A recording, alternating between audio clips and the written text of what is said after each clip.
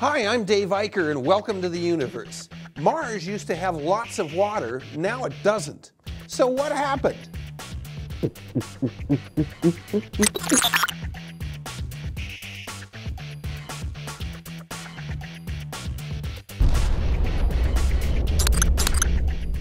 Scientists believe Mars once had lots of water in its northern hemisphere lowlands, covering much of the planet and ocean. Low areas around the planet probably also held intermittent lakes of water early in Martian history. So what transformed Mars from a wet planet into a dry one?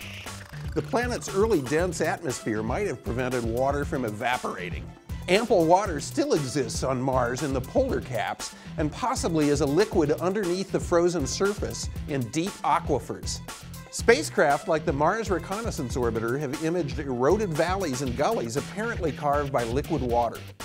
Figuring out what happened to the water on Mars is crucial to Earth scientists because of the similarities between Earth and the Red Planet. In several areas of Mars, rovers have discovered minerals like gypsum and jarosite that require liquid water to form.